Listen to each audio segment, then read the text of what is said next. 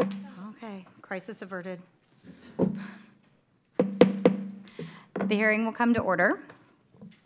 Without objection, the chair is authorized to declare recess at any time. Good morning, and welcome to today's hearing entitled Ocean Exploration, Diving to New Depths and Discoveries. The committee is holding this hearing at the beginning of World Oceans Month and Capitol Hill Ocean Week to celebrate the oceans and the wonders that they hold. I would like to welcome and thank all of our witnesses for being here today to discuss the state of our oceans and the importance of ocean exploration to the United States. I want to let the witnesses know that my colleagues and I are going to have to leave for votes around 10 a.m., actually on 4 bills that address ocean acidification that passed out of this committee last month. So in order to get to witness testimony and questions as quickly as possible, Ranking Member Marshall and I are going to keep our opening statements short. I request to submit my full statement for the record. As we've discussed in this subcommittee this Congress, the oceans are incredibly important for sustaining life on Earth, regulating the Earth's climate, supplying over half the oxygen we breathe, providing a major source of protein for billions of people around the planet, and more. Human health is intricately connected to ocean health. We live on a blue planet. The oceans cover 71% of our planet, and yet we've mapped about 15% of the seafloor. Human eyes have seen less than 5% of it. While we have sent 12 people to the moon, only 4 have gone to the deepest part of the ocean. The ocean is the Earth's final frontier. Yesterday, we held a hearing on biodiversity loss and heard about the rapid rate at which the oceans are changing through climate change, ocean acidification, pollution, overfishing, and more. The clock is ticking. At today's hearing, I look forward to a discussion with our distinguished panel of experts, innovators, and explorers on how we can advance the pace of ocean exploration and dive to deeper depths and discovery for a better future. I also note that the Science Committee is hosting its first ever Ocean Exploration Expo tomorrow morning at 9:30, which some of our panelists and many other groups from the ocean exploration community will showcase their cutting-edge technology, work, and discoveries. This will be an amazing and fun educational opportunity, and I encourage those who can to attend. I will now recognize Ranking Member Marshall for an opening statement. Thank you for holding this hearing, Chairwoman Fletcher. I want to thank our witnesses for appearing before this subcommittee and sharing their perspectives. Though we are known more for wheat, cattle, and ethanol production, Kansans are affected every day by our oceans. Weather and climate patterns are one direct impact, but other indirect impacts such as energy production, international trade routes, shipping our exports, as well as recreation and tourism opportunities affect Kansans daily. All Americans benefit from a better understanding of our oceans, whether we live on a farm in western Kansas or a coastal community along the ocean. June is National Ocean Month, and it's fitting we hold this hearing recognizing the importance of researching this part of our planet, which has gone largely unexplored. Over 70% of our planet is covered by water, and more than 96% of that water is in our oceans. There are more than 13,000 miles of United States coastline and 3.4 million nautical square miles within our nation's territorial jurisdiction. However, NOAA estimates that only 35% of the ocean water adjacent to the U.S. has been explored with modern technology. A recent proclamation from the White House notes that our oceans, along with the Great Lakes, generate more than $320 billion in economic activity annually. As part of NOAA's fiscal year 20 budget submission, Acting Administrator Dr. Neil Jacobs named the development of the blue economy one of his top priorities. Having a better understanding of our oceans is an important component of promoting economic development, whether it's ensuring a strong fisheries economy, international trade, recreation and tourism, or energy exploration. We all benefit from ocean exploration. Scientific research is an important aspect of ocean exploration.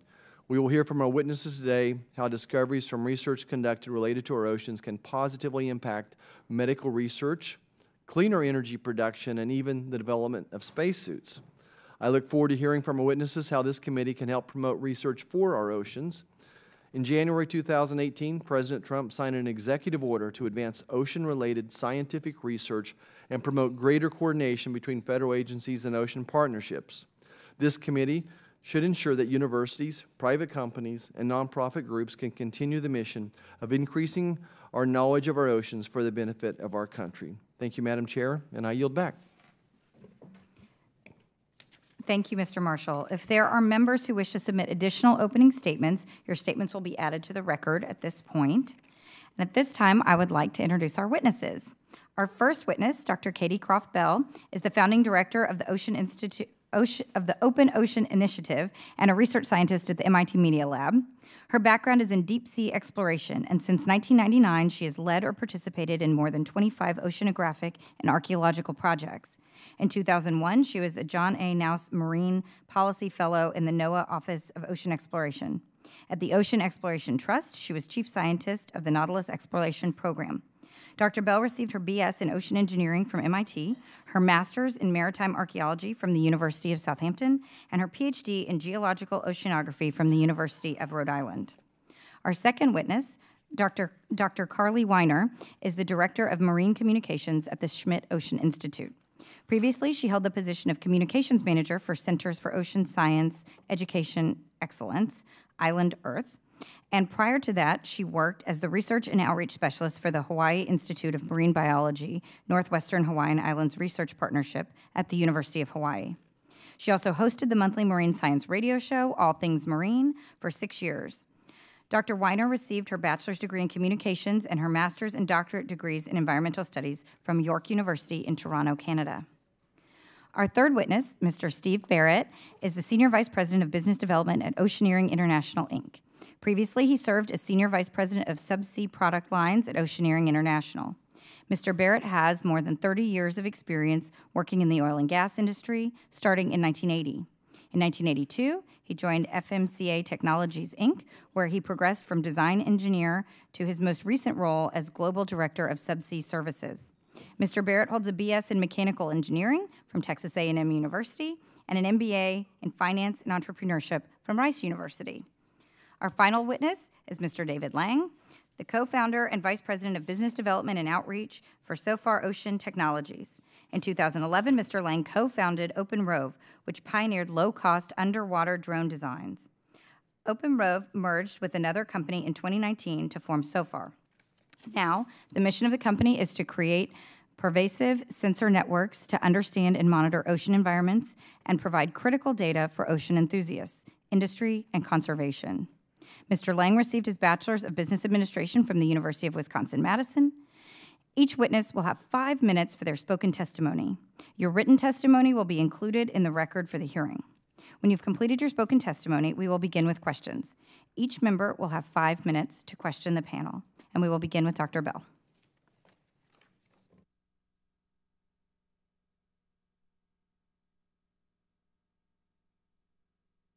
Chairwoman Fletcher, Ranking Member Marshall, members of the Environment Subcommittee, and members of the House Committee on Science, Space, and Technology, thank you for this opportunity to testify on the importance and future of ocean exploration. The deep ocean, below 200 meters, is the largest ecosystem on our planet, supporting life for every human on Earth. The ocean provides most of the oxygen we breathe, supplies food for billions of people, supports a $1 trillion global ocean economy, nourishes our souls, and astonishes us with its wonders. In turn, we are impacting the deep sea at an unprecedented rate, increasing greenhouse gas emissions, pollution, extraction industries, and more. And yet we only have a rudimentary understanding of the ocean's role in our survival. We are at a critical point where we may be irreparably impacting the deep sea without truly understanding what those impacts may be. In 2000, an expert panel led by Dr. Marcia McNutt published the report of the President's Panel on Ocean Exploration. The distinguished group of academic, industry, and government leaders called for the establishment of a federal ocean exploration program to map the physical, geological, biological, chemical, and archaeological aspects of the ocean, funded at $75 million a year. Within months, the NOAA Office of Ocean Exploration was created, funded at $4 million, and has seen a maximum of $42 million just this year in FY19. If high-risk research like exploration is underfunded or unstable, agencies will tend to invest in safe bets that result in incremental progress, rather than riskier but potentially transformative endeavors that can truly change the future, enhance our understanding of the ocean, and ensure U.S. leadership. Today, deep sea exploration sits at a crossroads. We could continue making incremental progress, or we could invest in new technologies, research methods, and social systems to transform and accelerate discovery for the 21st century. I believe that America is better served with the latter. To do so, we must first maximize the efficiency of discovery. Current practices focus on large ship-based equipment, which affords spectacularly detailed observations, like the ones you see here, but only on hyper-focused spatial and temporal scales, and at a very expensive rate. To truly maximize our investment, we should leverage economies of scale to dramatically decrease the cost of sensors and systems by orders of magnitude to significantly increase the amount of area and volume of the ocean that we can explore. Develop data systems, standards, archiving, access, and advanced analysis to fully understand data at new scales in an integrated way. And innovate across a spectrum of exploration by applying advances from other industries to ocean challenges and creating a responsive environment in which to deploy and operationalize new tools to reestablish the United States as a global leader. Second, we must use these new tools to explore the world's undiscovered places. To be sure, the mandate to explore the entirety of the U.S. exclusive economic zone is a significant challenge, but it is not enough. The ocean does not know boundaries, and it is an incredibly interconnected system, from coastal communities to the high seas, the atmosphere, to the deep sea trenches. We therefore must view ocean exploration as a global imperative, not a national one, to achieve something greater than we could ever do alone. And finally, we must lead a global community of explorers. Traditionally, exploration is conducted by those with advanced degrees and access to costly equipment, limiting the number and diversity of people involved in the enterprise. To fully explore and understand our vast oceans, however, we need to work outside the traditional structures. One strategy for thinking beyond our current model is to build new bridges with communities who have not yet been invited into oceanographic exploration, including underrepresented communities within the US, as well as developing countries around the world. Instead of only an elite cadre of academics participating in ocean exploration, limiting the types and amount of work that we can do, we need to nurture new communities, build greater global capacity for exploration, and look for ideas and expertise in unexpected places. Creating a global program of ocean exploration is ambitious, but imperative, and will yield a significant return on investment with innumerable benefits to the United States and the world. To do so, we need to invest in high-risk research and development to maximize discovery, explore the world's undiscovered places, and lead a global community of explorers. By undertaking a long-term global strategy of ocean exploration, we will leverage all that we know and all that we will discover. Thank you very much. Thank you, Dr. Bell. Dr. Wiener? Thank you, Chair Fletcher, Ranking Member Marshall, and the other distinguished members of the committee for holding this valuable hearing today and for giving me the esteemed privilege for providing testimony. It is an honor to be here to speak about the deep sea environment that is not often at the forefront of everyday citizens' thoughts about the ocean. Such vital systems like deep seamounts, coral reefs, seeps, and other deep systems provide scientific understanding, sharing, and consideration. I thank this committee for its efforts to facilitate discussion on a national level to address the significance of ocean exploration and continued need for collaboration, technology-based research. If you could start the slide, that would be great. It is my great pleasure to appear before you today in my current capacity as Directing Communications and Outreach for Schmidt Ocean Institute, a 501c3 operating foundation established by Eric and Wendy Schmidt in 2009. Schmidt Ocean Institute is the only philanthropically funded international seagoing facility dedicated to year-round open ocean research and aims to foster a deep understanding of our ocean by combining advanced science with state-of-the-art technology. In my role, I share the exciting discoveries and important research that takes place on the Institute's research vessel, Falkor. A statistic we often hear is that we know more about the far side of the moon than about the ocean. But I personally think that the more important question to highlight here is why do we know more about the moon than we do about the deep sea? How do we create excitement and passion for the systems that we cannot view from the beach and bring understanding to the ocean health, about ocean health to America's heartland? Many observe the vastness of the ocean, but few comprehend the scale of the deep sea. However, technology is beginning to change this, not only giving access to these environments for research, but to share this exploration through live streaming video around the world. Technology that continues to advance the state of the ocean science in an area where more national focus needs to be allocated, allowing for broader and faster data collection, management, analysis, and open sharing. As our global ocean changes, we need to be able to capture baseline data for hard-to-reach places and understand how they will influence shallow environments. Unfortunately, available deep-sea observations are discontinuous, and it is not known how these ecosystems connect to each other or to the broader ocean food chain. One of the best ways to close this lack of understanding is through multidisciplinary, multinational partnerships. Schmidt Ocean Institute has endeavored to achieve this through unique collaborations that have had scientific and conservation implications. An example of this is in 2014, high-resolution maps created off of research vessel Falkor for the Papahanaumokuakea Marine National Monument.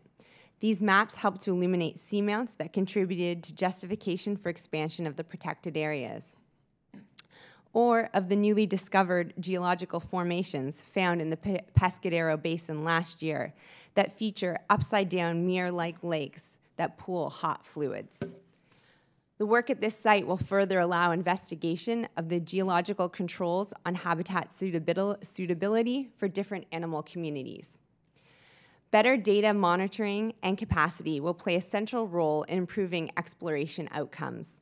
This means not only implementing robust technologies in our own waters of North America, but expanding them globally to remote and developing countries. Robotic systems coupled with artificial intelligence can complement existing vessels and platforms. When deployed in groups, autonomous vehicles will improve coverage and cost efficiency for ocean observations.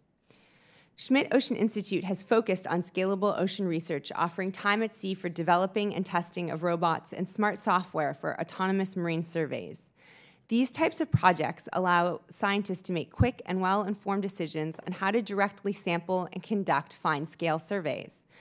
While we still have much to discover here on Earth, scientists are also looking to other oceans in our solar system. In preparation for such endeavors, deep ocean systems can serve as a laboratory to develop and test new technology for use in extraterrestrial exploration. Ocean exploration lends itself to interactive storytelling and engagement. Outreach programs should not only continue to be supported on a national level, but successful programs must be identified, expanded, and replicated across disciplines and locations. It is important to not just make data and imagery available, but to synthesize these materials for engaging widespread audiences. One example is Schmidt Ocean Institute's Artist at Sea program that has had many artists participate in science expeditions and share their art. It is a way to make data approachable and bring in new audiences to understand the ocean. The public faces daily messages of negativity surrounding our ocean. During this time of environmental decline, ocean exploration can provide a new narrative, bringing a message of hope by showcasing beautiful and mysterious parts of our ocean that are rarely observed to millions of people. The ocean is changing, but new data, science, and dedicated people can bring a fresh understanding and engagement to the deep sea. Thank you very much for inviting me to testify here today. Thank you, Dr. Wiener. Mr. Barrett? Chairwoman Fletcher, Ranking Member Marshall, and members of the committee, thank you for holding this very timely and important hearing and for the opportunity to provide one perspective on the future of ocean exploration. I'm very excited to be here today and to represent Oceaneering International and to share a seat at this table with some truly incredible co-panelists. Dr. Wiener's tremendous work as Communications Director at Schmidt Ocean Institute, where Schmidt continues to set the bar for getting ocean exploration to the forefront of the public. Dr. Bell's aggressive work to promote ocean exploration as a cornerstone in the field and the academic world, and continues to set the example for others to join and emulate. And David Lang's innovative approach with open ROV and now Sofar ocean technologies, and his engagement in ocean exploration and new ideas are bringing a new generation of ocean explorers to our world. Together, they are bringing us to new depths and discoveries. My written submitted remarks focus on how Oceaneering's history of innovation and technology development is helping shape the future of ocean exploration, particularly in the commercial ocean energy services and defense undersea sectors. Oceaneering continues to leverage technology, innovation, and expertise from its maritime, space, and robotics industry portfolios across both the commercial and defense domains to better support the current and future ocean exploration. Oceaneering has developed state-of-the-art work-class ROV technologies and currently is taking those to the next level of all-electric, resident, with remote piloting for extended missions, and building on those breakthrough technologies with our new Freedom vehicle, combining extended electric deployment, work, and hovering capability with remote or autonomy in extended subsea survey, inspection, and maintenance missions. As Dr. Bell, I think, mentioned, deploying assets working offshore in marine environments is inherently very costly, as is developing new and improved technologies for ocean exploration. Obviously, no sector working alone can achieve all that is needed, and therefore a better collaboration between government agencies, academics, nonprofits, and industry should be a priority. Better collaboration could potentially lower the inherent high costs of ocean data acquisition and expand the footprint of coverage. As Dr. Bell touched on, there must be better ways to leverage the utilization of existing vessels within industry activity, such as transportation, offshore energy services, and fishing. And with that, we might be able to improve our collective ability to cost-effectively acquire more ocean data. Finally, to attract our best and brightest young minds who can tackle the technical, cost, data acquisition, and data analytics challenges for ocean exploration, we need to make sure that industry, academia, and government are providing attractive and exciting new opportunities in the areas of ocean exploration. Many current and future technical and collaborative developments across the spectrum of ocean exploration are a key foundation to our collective challenge of reaching new depths and discoveries. Having a robust commercial sector partnerships and participants such as Oceaneering, I believe, can provide a force multiplier that complements the tremendous work of Drs. Wiener and Bell and of innovative new players in this area like David Lang of Sofar Ocean Technologies. We all have critical roles to play, and with your committee's support, we look forward to our future and supporting ocean exploration. Chairwoman Fletcher, I look forward to engaging in discussion with you and the committee and to answering any questions that you or your committee may have. Thank you, Mr. Barrett. Mr. Lang? Chairwoman Fletcher, Ranking Member Marshall, and members of the committee, thank you for this opportunity. I need to start with a disclaimer. I am not a formally trained scientist or engineer. My path to this hearing is unusual and worth explaining. It begins in an unexpected place, not a graduate school lab in Woods Hole or Monterey, not on a research vessel exploring the high seas, and not on a Navy battleship. It starts in 2011, my friend Eric Stackpole's garage in Cupertino, California. We were both in our mid-20s and underemployed. We were attempting to build an underwater remotely operated vehicle, an ROV, for as cheap as we possibly could, using only off-the-shelf parts we could buy on the internet. Our goal was to use the robot to explore an underwater cave in the Trinity Alps in Northern California, supposedly filled with gold from an abandoned heist during the gold rush. The story was an excuse for us to tinker with new technologies and honestly to have a little fun. After our unsuccessful but commendable expedition to find the gold, the project took on a life of its own. The effort was reported on by the New York Times, and we were overwhelmed with interest by others who wanted a similar affordable device. We launched a project on Kickstarter to sell our design as a DIY, build-it-yourself kit, and quickly sold more than we projected. Over the years, we grew out of the garage to become one of the largest volume ROV manufacturers in the world, pioneering new designs and most recently merging with another company to form Sofar Ocean Technologies. Our community, using our tools, have made important contributions to the understanding of species and ecosystems around the world and contributed to the education and engagement of thousands of students and young explorers. We only learned later, during a NOAA-organized meeting with leading ocean scientists and engineers, just how unique our effort had been. The scientists were less impressed with what we built. After all, they already had all of these tools, but in how we went about it. By openly sharing our designs online, crowdfunding our initial startup costs, and most importantly, engaging a global community of citizen scientists. The experts were bound by constraints, both economic and institutional, that we were not. Our innovation was not a result of genius, it was mostly luck, born of necessity and amateur persistence. Our inexperience mixed with a rapidly shifting technological landscape created an opportunity to move the needle on small, low-cost ROVs. I tell you this long story for context, but also because I think we learned really important lessons, which I submit this committee could find useful. The first is to remember that the mission of ocean exploration, to illuminate the unknown, carries multiple meanings. It's widely reported, as everyone here has said, what little percentage of the ocean we've explored and characterized.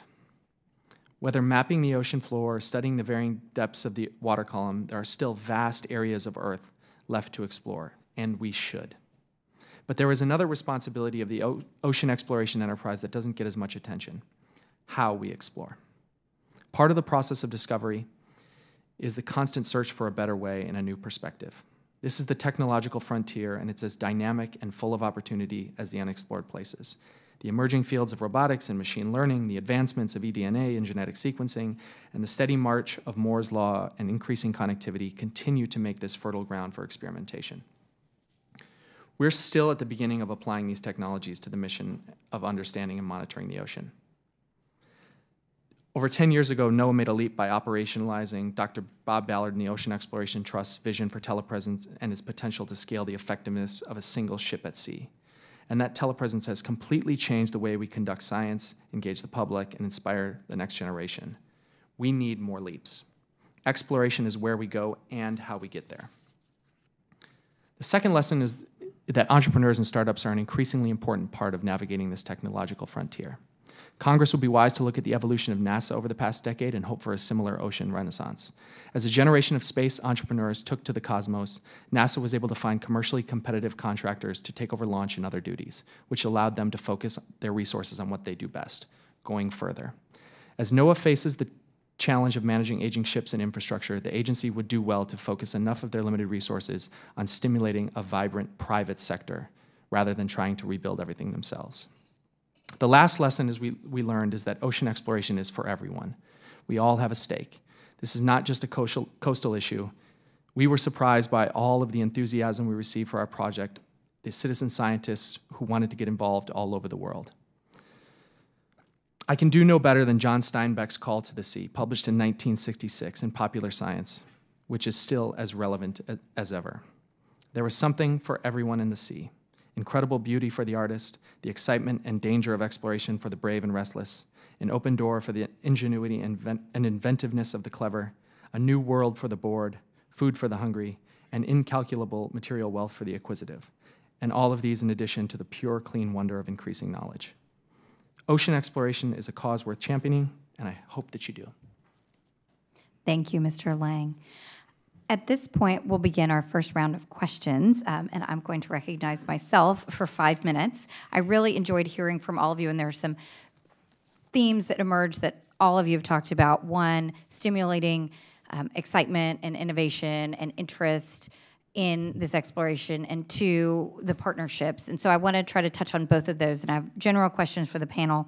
As I mentioned in my opening statement, and Dr. Wiener referenced, more people have walked on the moon than the deepest parts of the ocean. And of course, being from Houston, we're very proud of our history of space exploration and putting man on the moon. But certainly, there's a lot of work to do here. So I loved seeing the pictures of the artists that you had, Dr. Wiener, and I'm wondering if you all can suggest some specific ways that we can excite the public about ocean exploration. To your point, Mr. Lang, about invigorating a whole new group of folks to get out and engage in this process. How can we excite the public about ocean exploration with the same vigor that we've seen, for example, in space? And that's for anyone on the panel who wants to take it. I'm going to go first, Mr. Lang. I would, yeah. I think when you think about what's happened with space and why it's received such a renewed excitement, the people who are leading that are entrepreneurs. It's Elon Musk and Jeff Bezos. Those are the first things that come to mind, and I think all of the other entrepreneurs who are following their lead. And so I think it's wise to look at that example of charismatic entrepreneurs as folks who can help reinvigorate. And I think NASA has done a great job of working with that momentum and helping to support it. Thank you. Anybody else want to weigh in? Dr. Wiener? I'd like to weigh in as well. Thank you. Another point I'd like to make, too, in terms of the space-ocean comparison, space has done a really good job of branding itself, and the oceans are getting there, but it's a lot more diverse. We've got coral reefs and shallow waters and deep sea and many different ecosystems, and making those connections, I think, is something that needs to be emphasized more, and also reaching those that haven't traditionally been involved in the ocean. So reaching some of our underserved or underrepresented groups that don't have direct access to the ocean, and starting with inspiration at a young age and following through from K to gray, making sure that we are able to engage all of our public communities in the ocean. Thank you, Dr. Wiener. Dr. Bell? Yeah, I'd like to go in a slightly different direction and look at media and entertainment. I have no idea what percentage, but I would be willing to bet that a large percentage of people who are in the space industry loved watching Star Trek and Star Wars. And there are many people, Mae Jemison, for example, who cites her experience at NASA because of Nichelle Nichols in Star Trek. And I think that it would be a huge opportunity lost to not look at media and entertainment because of the stories that can be imagined and told about potentially utopian ocean futures rather than the dystopian ones that we see every day in the media, to bring it to a much, much larger audience than today we're able to through, and we are reaching tens of millions with telepresence, we are reaching lots and lots of people through citizen science initiatives, but if we actually want to reach billions of people, I think we need to do it with different types of partnerships than we have before. Thank you.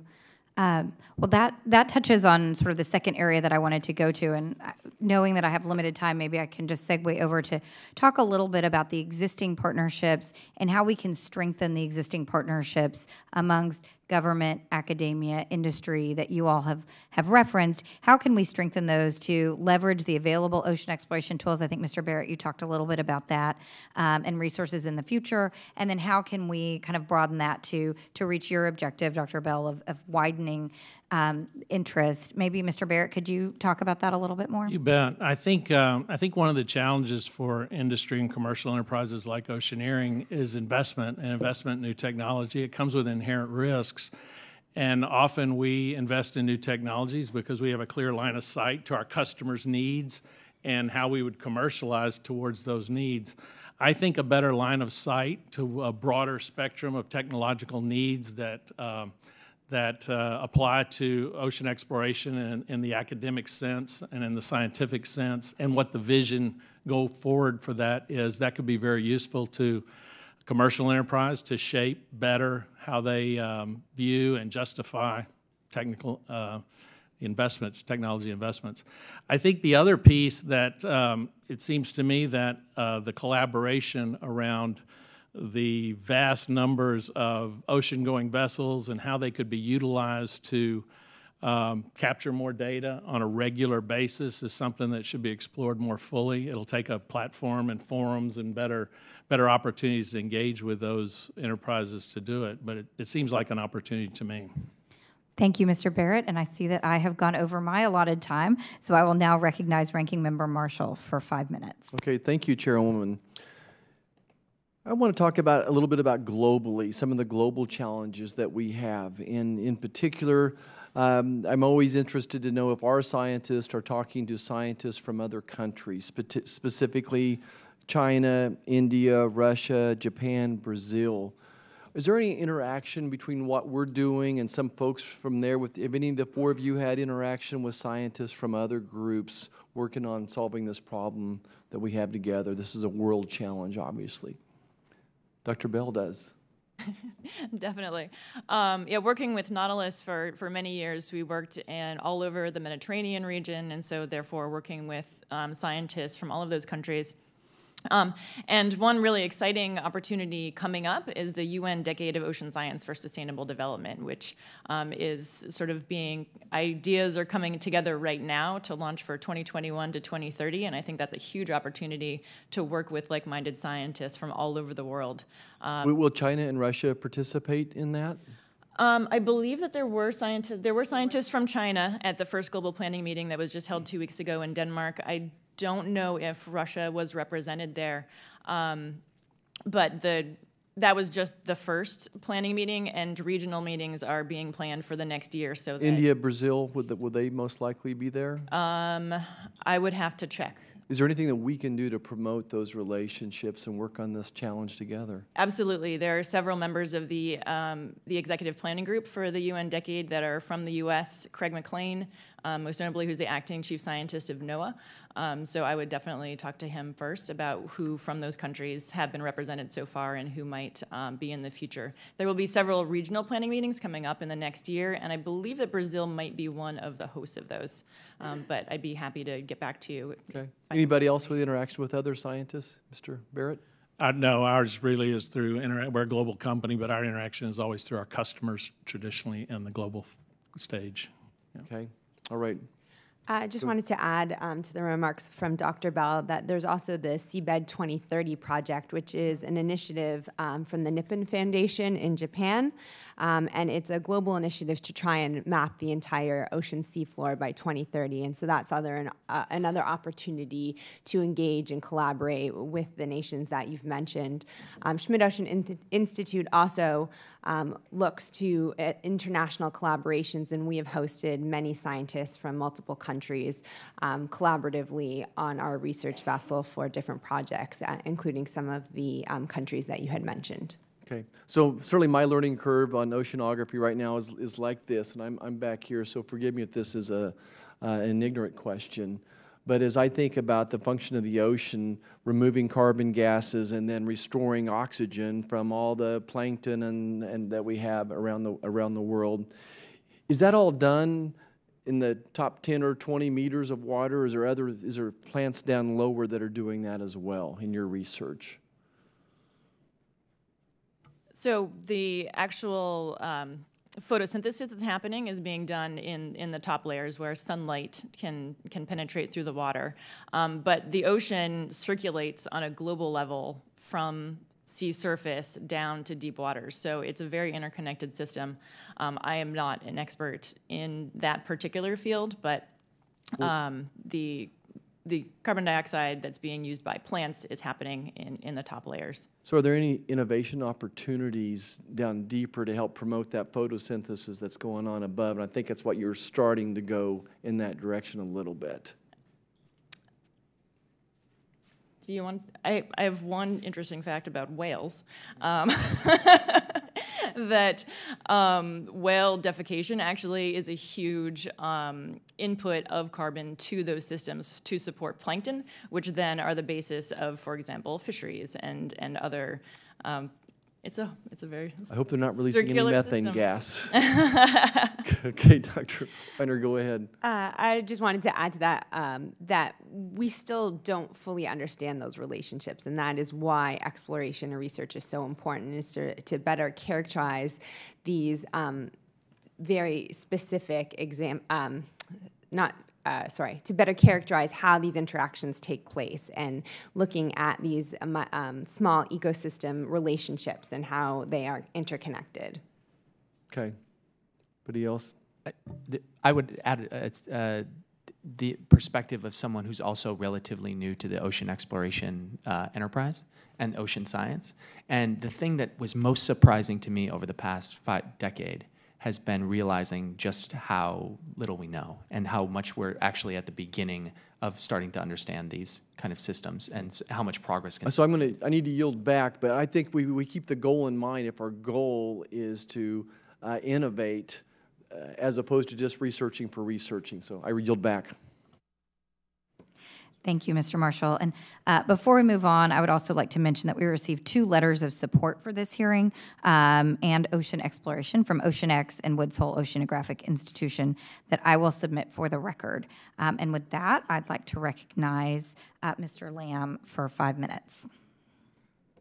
Thank you, Madam Chair. Mr. Lang, I was very interested in what you said about as NOAA makes decisions going forward about the use of its resources, sort of where we direct those investments and how they can take advantage of the energy of young entrepreneurs and folks in the private sector while also kind of doing the core mission that you benefit from. Because you highlighted telepresence in your testimony, and that was sort of a NOAA-led innovation, as I understand it. So could you maybe just go in a little more detail about, in your experience, what you saw as the strengths of NOAA, like the things that only NOAA could have done, and the things that you think could be sort of more efficiently built upon by people in your situation?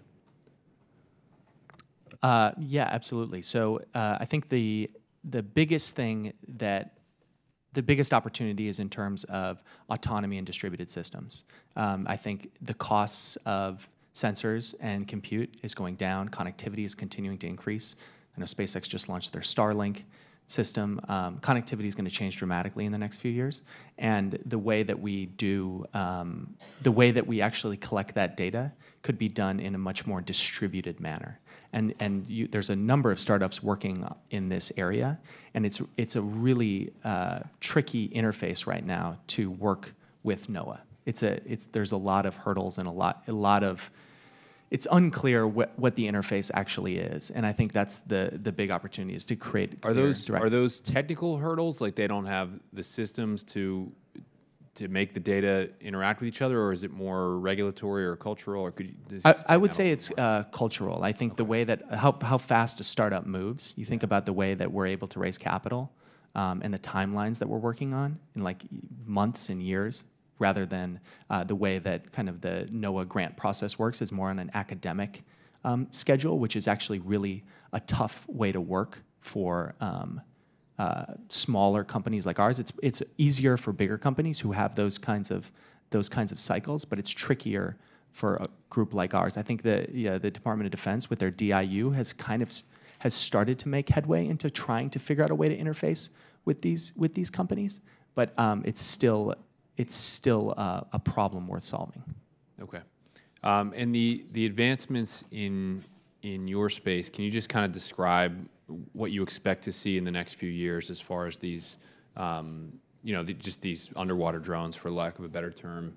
I mean, are we talking sort of pure data gathering? Are we talking like actual exploration of, species and testing to determine if we could get, anti-inflammatory drugs or anything out of them? Could tell me just kind of where we are.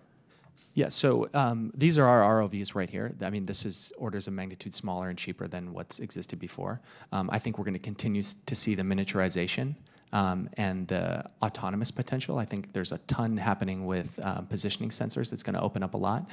The way that eDNA is become a way to actually sense what's in the environment, I think you look at how cheap genetic sequencing is getting, that we're going to have an opportunity to characterize these environments in a completely revolutionary way. So you think we're not that far away from the ability, for example, for one of your sensors to actually sequence a genome underwater and send that data back to the surface? I don't know if the in situ genetic sequencing is not something. I don't know how close we are to that exactly, because you got to understand everything. As fast as that's moving on land, doing that in situ underwater is really hard. Right. But I would say when you look at like from a systems perspective and the way that we've been able to engage this global community of citizen scientists, there's a huge opportunity to engage people in a different way. And there was just in 2016 the Citizen Science Act. I forget the precise name of it. But allowed that data to be used for scientific research purposes and for government research purposes. So there is kind of some precedent to start thinking about these systems in new ways, these data collection systems. Thank you. I yield back. Thank you very much, Mr. Lamb. I will now recognize Mr. Babin for 5 minutes. Thank you very much, Madam Chair. Appreciate it. And thank you, witnesses, for being here. We really appreciate your testimony. In addition to serving on this subcommittee, I also serve as a ranking member on Space and Aeronautics Subcommittee, and I have the privilege of representing Johnson Space Center back home in Houston. And with that in mind, I'd like to ask a couple of questions about ocean exploration and how this field is often closely tied with technologies that are used in space exploration as well. And so, Mr. Barrett, I'll start with you. Oceaneering has engaged in extensive research and development as part of its core business of energy exploration. And for many years, Oceaneering has been involved in the space industry and is currently working with NASA on the next generation spacesuit. How did your work in ocean exploration contribute to the spacesuit development, and what lessons learned from ocean exploration have helped you in spacesuit development as well?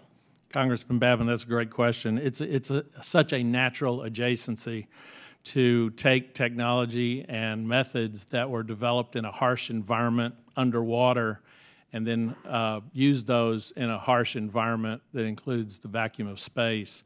And so the way that man interacts with that environment through whether it's a spacesuit or through a diving suit, there are tremendous learnings and applications that were deployed.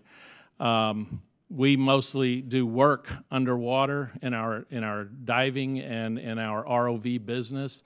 And the way you do work through automation, through tool position, through the use and design of the tools, as well as the visibility and the inherent challenges of mobility and dexterity, it's a natural adjacency for us. And it even carries into the Neutral Buoyancy Lab, which we operate the divers for the Neutral Buoyancy Lab. So to simulate working in space, it's a natural to do that underwater and make the astronaut neutrally buoyant so he can practice his, I think they call it EVAs, his extra vehicle activity over and over until it's very routine and very precise. So, which is more hostile, underwater or space? Well, in some ways underwater. When I first joined the subsea business and we were completing, helping our customers complete wells in 10,000 feet of water, the difference is, a vacuum has a pressure differential of 1 atmosphere. In 10,000 feet of water, you've got pressures of 5,000 psi. So in some ways, the ocean depths can be, I will say, as hostile or more hostile. Right. That does not surprise me. Thank you very much. And Dr. Wiener, I wanted to ask you, I serve as a ranking member of Space and Aeronautics. As I said, I was fascinated to read how the Schmidt Institute had worked with NASA on the development and testing of hardware and preparation of future deep space missions by utilizing the depths of the ocean, kind of similar to the Neutral Buoyancy Lab. How is this partnership between NASA and the institution initiated? And following up on that, what have been the benefits for each side in this partnership? Thank you for your question. We've been working with scientists in the research community who work with NASA on development of technologies. There are similar goals there between ocean exploration and space exploration. An example is the Abyss lander. This was recently used on research vessel Falcor in 2018 with Dr. Peter Gerges from Harvard. And some of the technologies that they were using on this lander are to test and see how things work on this lander that could also be used in space. Additionally, other technologies have been looked at with other scientists on Falcor in terms of remote capabilities and being able to talk to the technologies or the robotics that you're using and using AI to make decisions when they're away from, let's say, the mothership, whether that's a vessel or a spaceship. Thank you. Fascinating. Thank you very much. Now I yield back, Madam Chair. Thank you, Mr. Babin. And as you all can hear from the bells, votes have just been called, as I mentioned at the beginning of our hearing. So we're going to stand in recess for probably about 15 minutes. I believe we just have one vote on the floor. But we're going to recess, and then we'll come back. Thank you.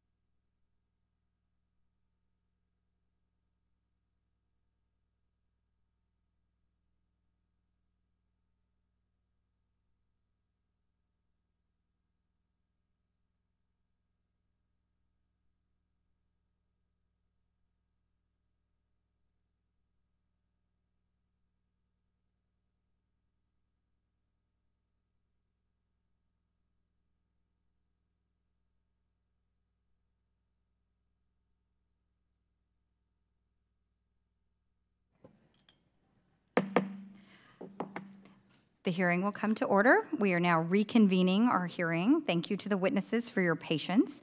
And we were in the process of taking questions from committee members. So I believe at this time, I will now recognize Mr. Tonko for 5 minutes. Thank you, Madam Chairwoman, and thank you for holding this hearing in honor of World Oceans Week. Our oceans hold so much promise, from understanding the origins of life to offering new medicines to the enhancing of opportunities to learn and excite new students, and of course providing for the thrill of exploration and innovation. The evidence undeniably shows that climate change is hurting our oceans, and the trend will only get worse with inaction. As a committee, the promise of our oceans should motivate us to push forward in addressing the challenges of climate change. In 1962, President Kennedy gave his famous moonshot speech in support of the Apollo program.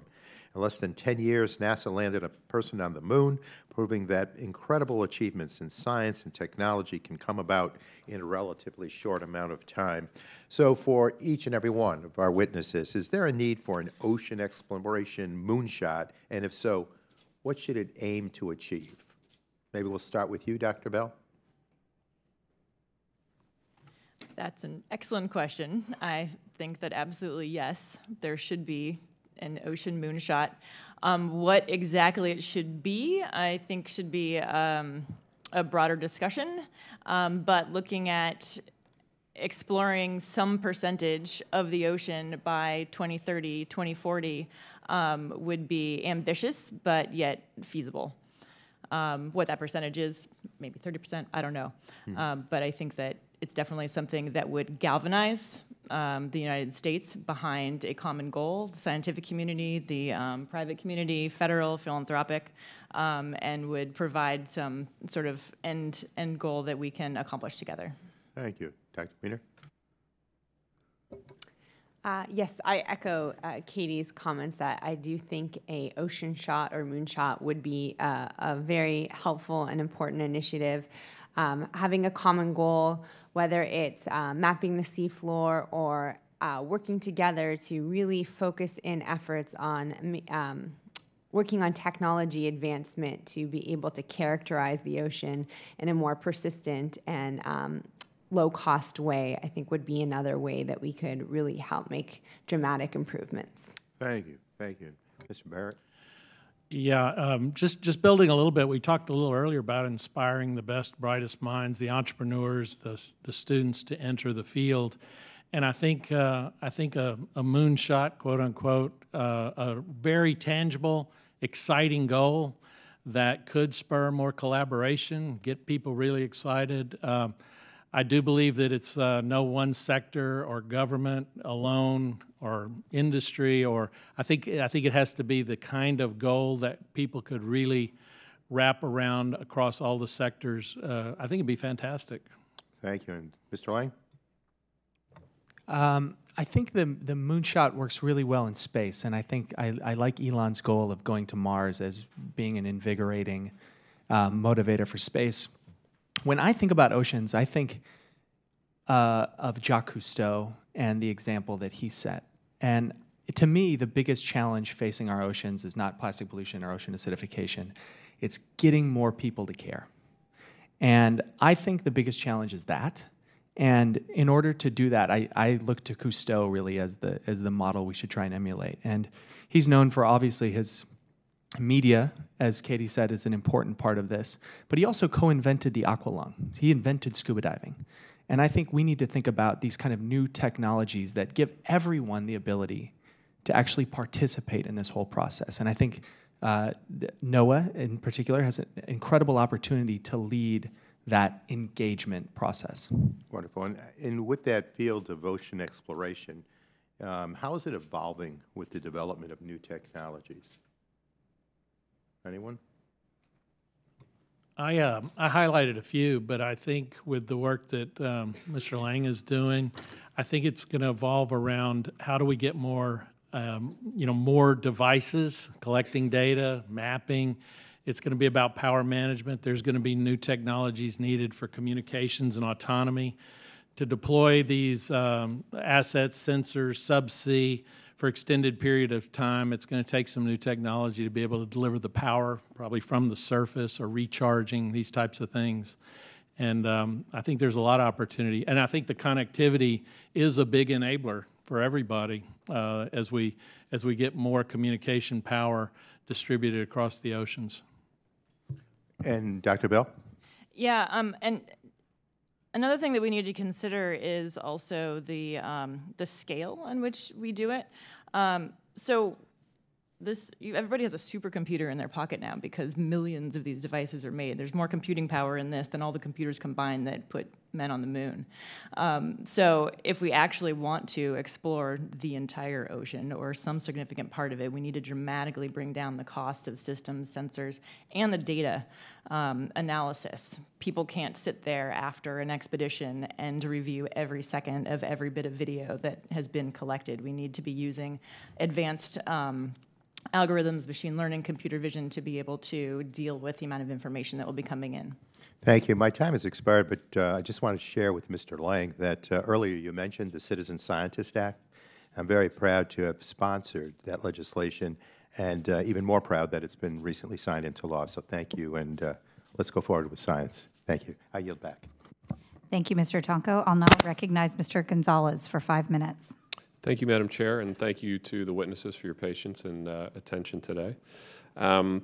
Turning first to Dr. Bell, in your written testimony, you mentioned ocean science compared to other fields of science has been largely left behind by the digital era. Help me understand that a little bit. How much of that is sort of the scope of the problem or the scope of the research that we're trying to do itself versus workforce versus just general interests? Kind of just flesh that out for me a little bit. So one of the challenges, again, is just the fact that the tools that we're using today are so large and custom built. Everybody redesigns a pressure housing for every different vehicle that is being created. And so if we're able to take advantage of, for example, cell phone revolution, the fact that everybody has a computer, bringing down the cost of chips and all of the other devices that are required to do that, then we can bring down the costs and significantly increase the amount of area or volume that we can explore for the same amount of money eventually. So why are they custom built? Because I mean, that's the the custom built on-premise software versus cloud-based solution question applied to this problem. Sure, I might defer to Mr. Barrett on that one for Oceaneering. The the marine environment is an extra harsh environment. Things that come in and out of the water are subjected to every aspect of corrosion, and so you end up with inherent costs associated with equipment and deployment of that equipment in the offshore environment, and truly the scale, back to the scale problem or opportunity, depending on how we do it. The only way to get the cost down is really through scale, through having a volume of equipment or sensors or even a volume of ability to deploy them is going to be the only way, I think, to get the cost down associated with massive ocean exploration. Okay, and then turning a little bit to workforce. So, Mr. Barrett, you represent a company who's benefited from ocean exploration and research. What can this committee do to help you continue technology development efforts, and how challenging is it to find a well-trained workforce in this field? I think our company is pretty well positioned to find the workforce, but I do believe that this committee could further support STEM education, particularly as it relates to ocean and ocean sciences.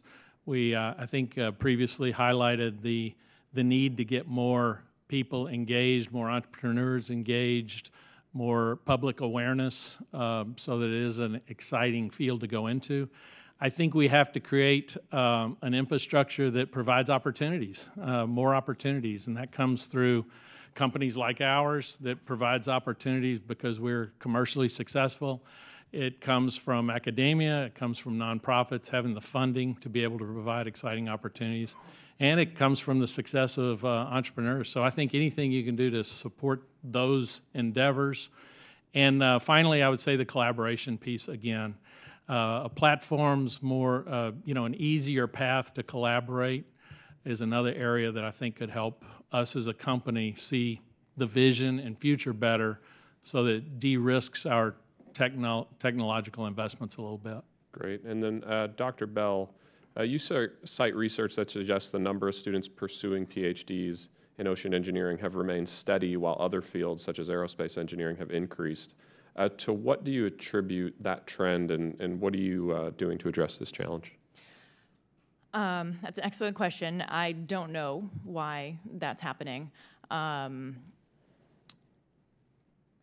am I doing to address it? Well, being involved in STEM education and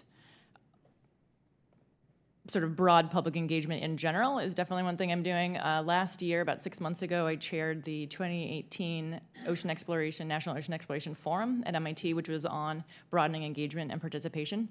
Great, and I didn't mean it to be a personal question, sorry. No. Maybe let me ask it differently. What in addition should we be doing? What should societal maybe take that lens on it? Sure.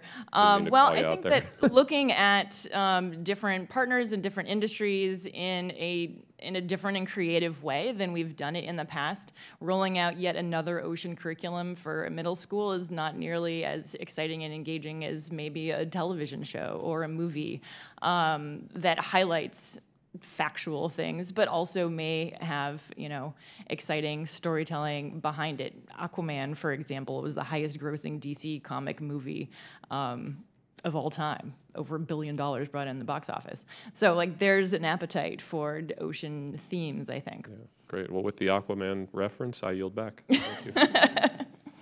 Thank you. I will now recognize Mr. Kasten for 5 minutes. Thank you, Chairwoman Fletcher. Thank you to the panel. I must apologize. I have not seen Aquaman yet. I was really hoping there was a nice pivot there. I want to talk a little bit about climate change. We had at our full committee hearing yesterday, one of the witnesses described how 90% of all of the heat that we have generated because of man-made CO2 emissions has been absorbed by the oceans. Good news is it's a lot cooler up here on the land than it would otherwise be. The bad news is that we have that heat absorbed in the part of the Earth that we seem to least understand. And I want to start with Dr. Bell. How much do we understand about how that heat stratifies at deeper depths, and where are there gaps in our knowledge that you think we should focus on really pushing to understand that stratification of temperature in the ocean? So I'm not an expert, admittedly, in climate change and heat distribution, but my understanding, and I'd like to echo Dr. Wiener's comments earlier, is that we really, truly don't have a good understanding of ocean systems. We have a pretty high-level understanding, but looking at specific locations, for example, during the break, I was speaking with Mr. Barrett about oxygen concentrations and how they affect their subsea equipment, but they didn't know that while deploying different types of equipment. So we have generally good global models, but verifying them with in situ measurements all over the world is something that we really don't have, and don't have a really fine-grained understanding of how that works yet. Would any of you care to comment on where the gaps in our knowledge and where we should be thinking about from a science committee to fill in those gaps right now? I also am not an expert on the subject, but just from working with many of the scientists who have come on Falkor to look at this very question, I would say it's not just a matter of looking at heat distribution, but also pH and oxygen levels and how those are impacted by temperature changes. The other piece of it that has captured a lot of interest from scientists coming on to Falkor is other gases like methane that is stored in the seafloor, and how that methane is transformed in the water and eventually makes its way to the atmosphere. And that's something else that's been looked at and would have an impact in climate change. So you read my mind on my next question. Mr. Barrett, I think you talked about doing some work with some of your clients on offshore gas development. I'm assuming that was methane hydrates you were referring to?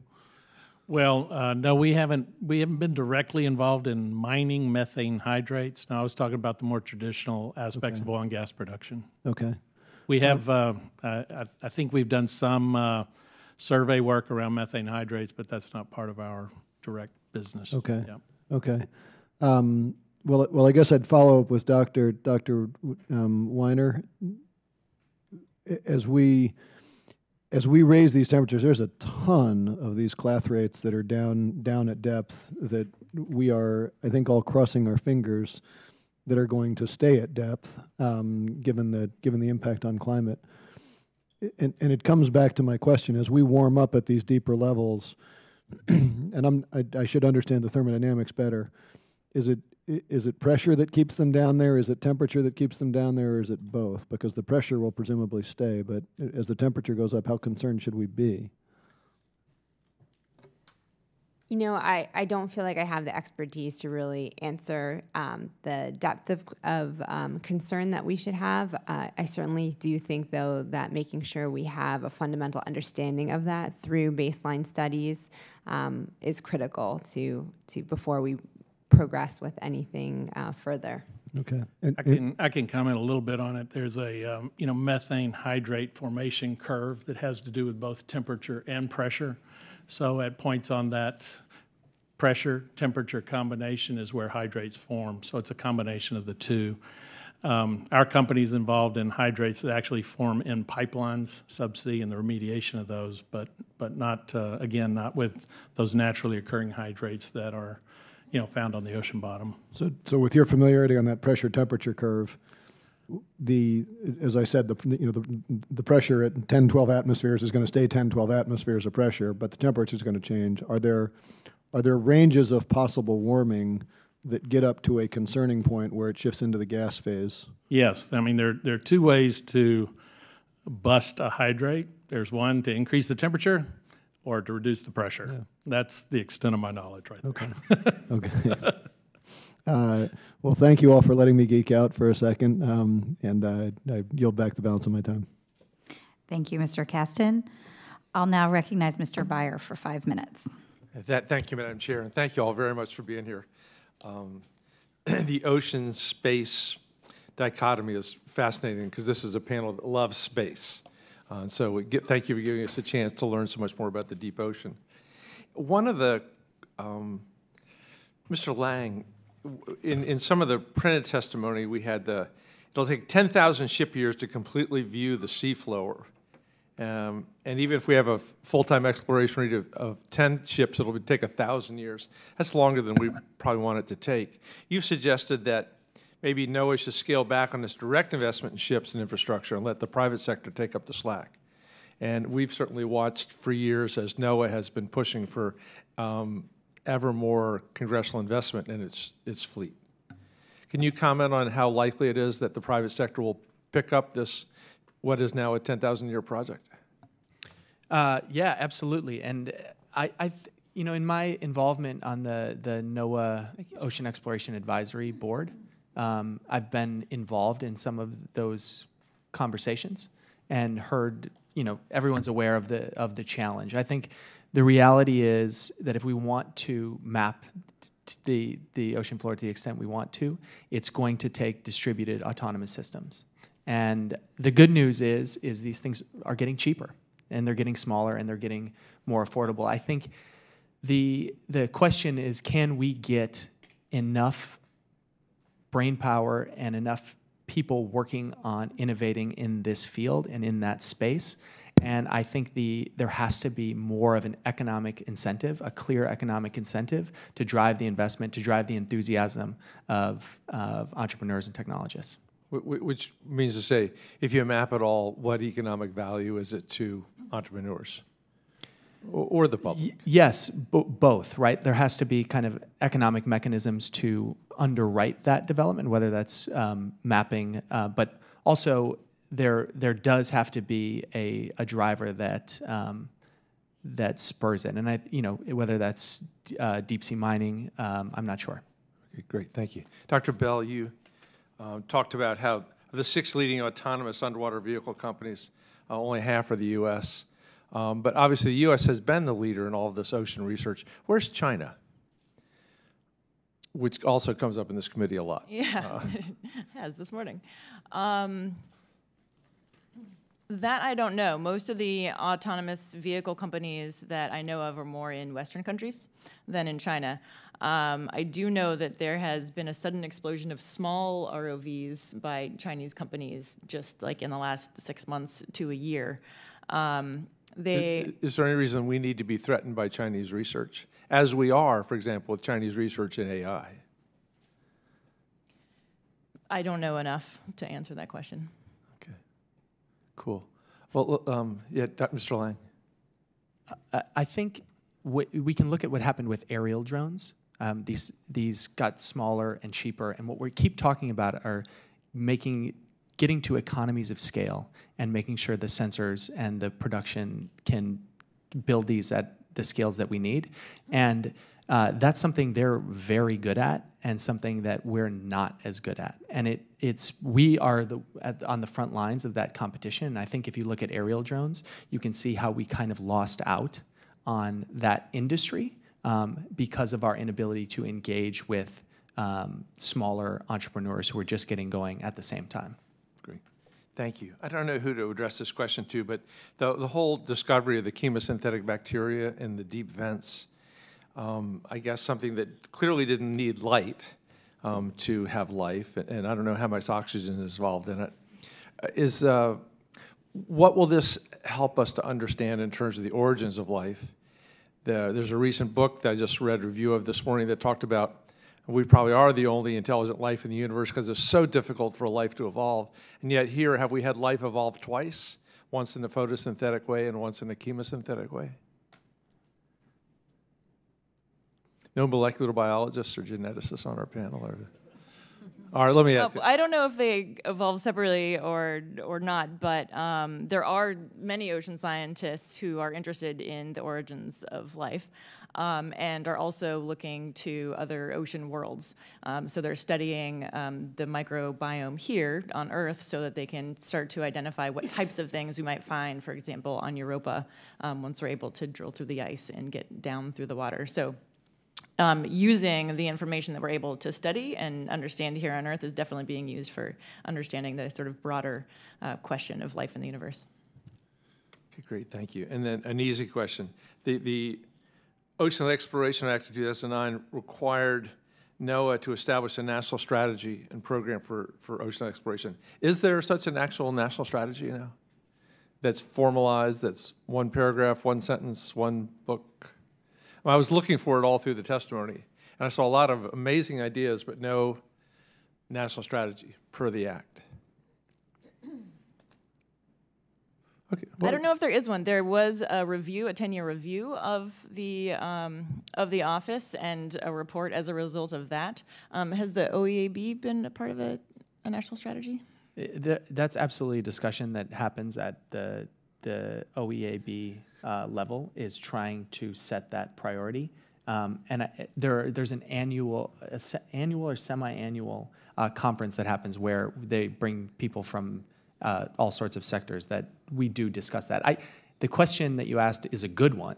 Is there a paragraph that describes it? And I think that's something that, because none of us can recall it, is if it exists, it's not well known enough. Well, I know the chairman of the subcommittee, so I'm going to talk to her about it, so we'll see. Thank you, Madam Chair. I yield back.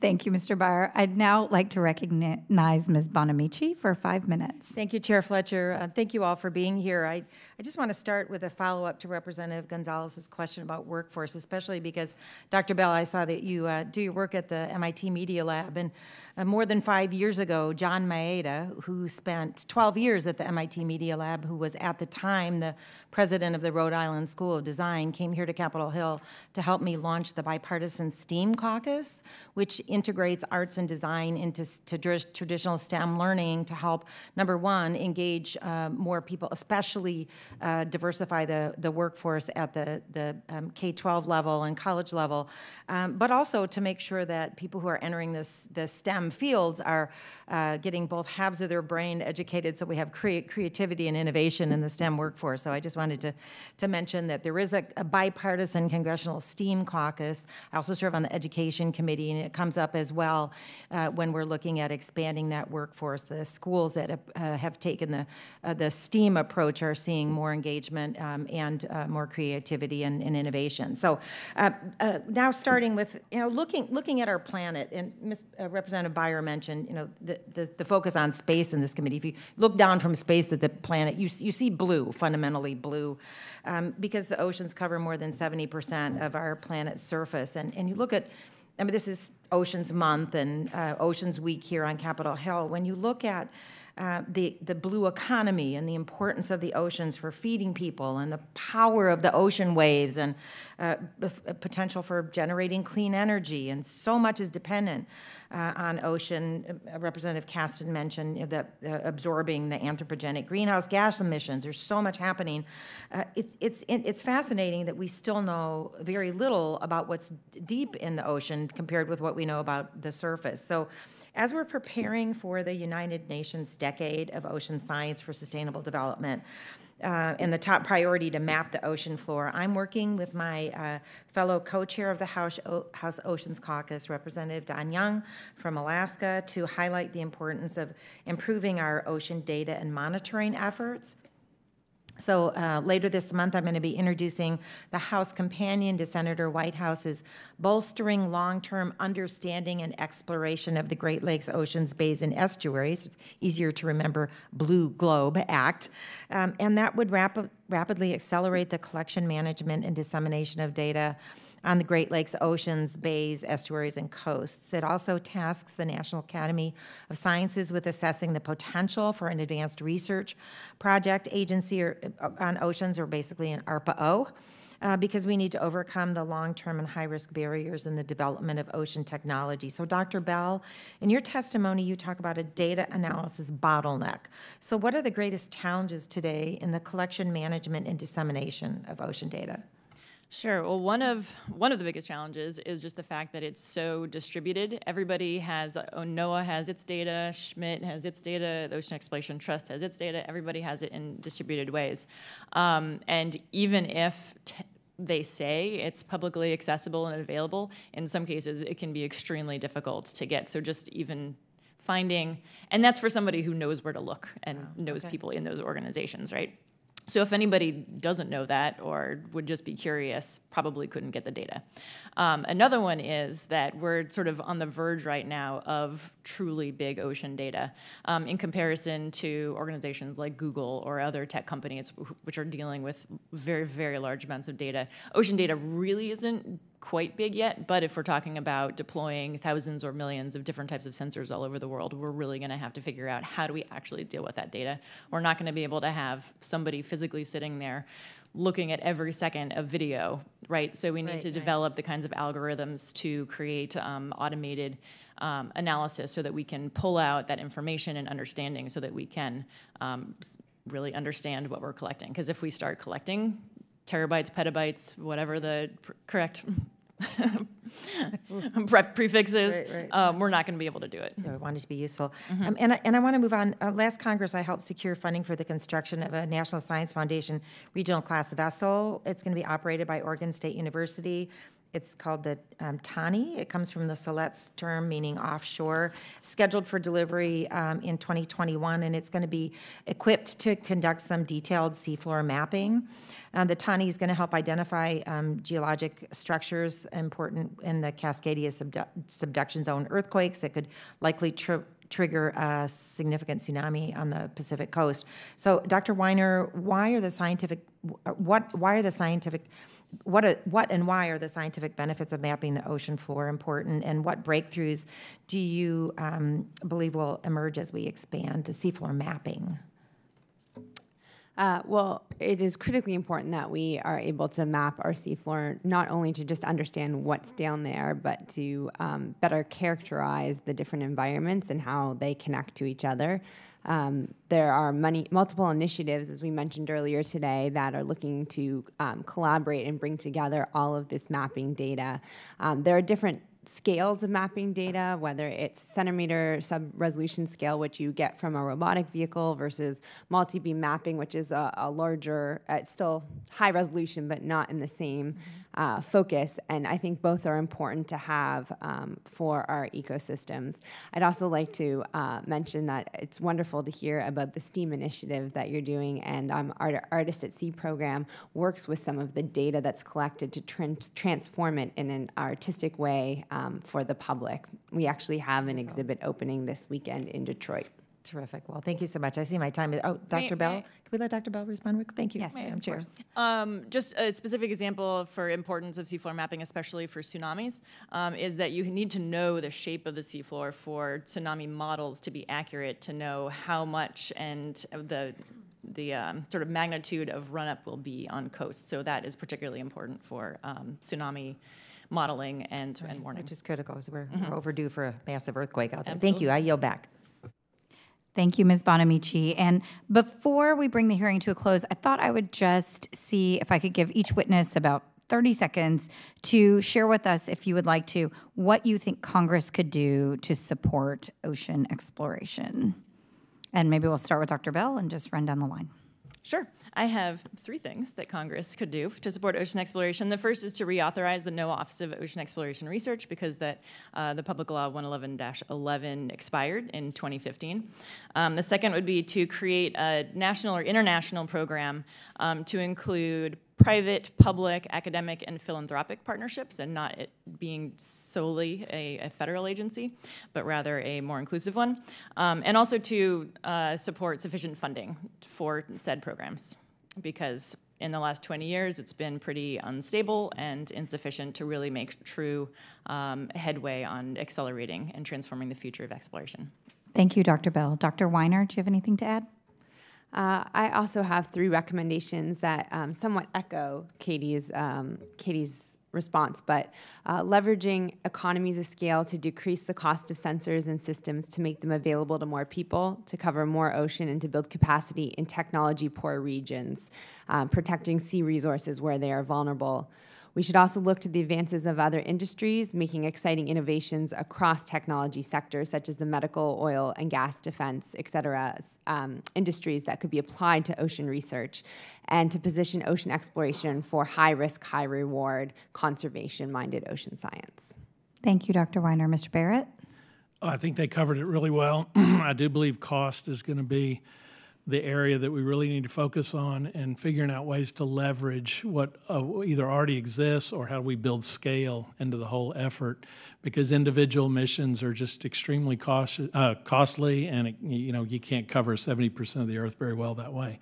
I think I already highlighted the other 2, which is certainly the educational aspect. Getting the best and brightest engaged and excited about this field, I think, is critical. And finally, I think the way we could collaborate better, and I think a good place for Congress would be to create a vision and to create some goals and to create some consensus around where we want to be as a country and for the world in terms of understanding the ocean better. I think those types of visionary, from the top, those visionary statements and leadership is really what it takes to, I think, muster the whole effort. Thank you, Mr. Barrett. And Mr. Lang? Yeah, I agree with all the recommendations listed, including the reauthorization. The only thing I would add is that to remember that ocean exploration is not just where we go, but how we get there. And this endeavor, this National Ocean Exploration Initiative, has a real opportunity to pioneer some new strategies in how we go about getting there. And I think, given what space has done, it seems to me that engaging with private companies and with entrepreneurs and supporting those visions is a really good way to do it. So, thank you. Thank you very much. Madam Chair? Yes? May I throw out a 15-second challenge? You sure Please. can. I would like, thinking about our space parallel here, we're getting ready to go to the moon by 2024 and Mars by 2033. I have the bumper sticker on my car. If you can think of the parallel in the deep ocean to going to the moon by 2024 and Mars by 2033, it would help us. So. That'd be great. Yeah, well, I we'll want make to. you a bumper sticker.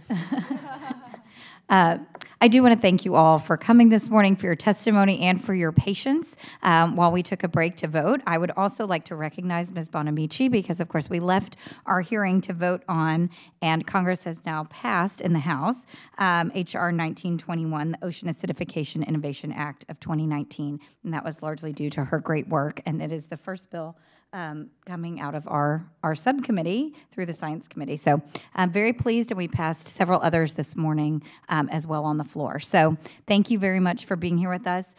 The record from this hearing will remain open for 2 weeks for additional statements from members and for any additional questions for the witnesses. But you all are now excused, and the hearing is adjourned. Thank you.